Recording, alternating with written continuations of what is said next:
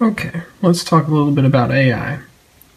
And basically what I've done is I've taken the X position of our character, and if that X position is less than the enemy's X position, then, fix it. Wherever the character moves, the enemy will follow. And I've also got animation for the enemy as well. I've done my move count +1 sort of deal. Same thing I did to animate the character. And, I've implemented a few tricks here and there to, it's not perfect. The skeleton kind of looks like he's hopping on one leg.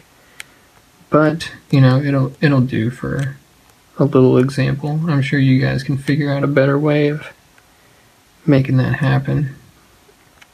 But another thing I want to stress is the main loop. The main loop is the best way to keep track of the flow of your program.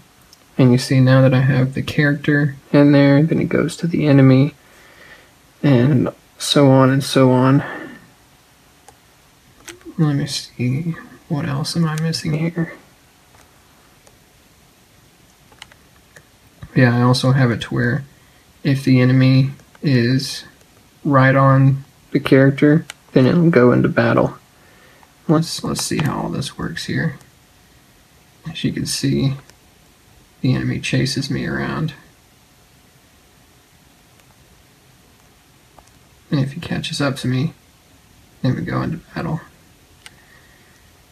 But yeah, that's pretty much how that works.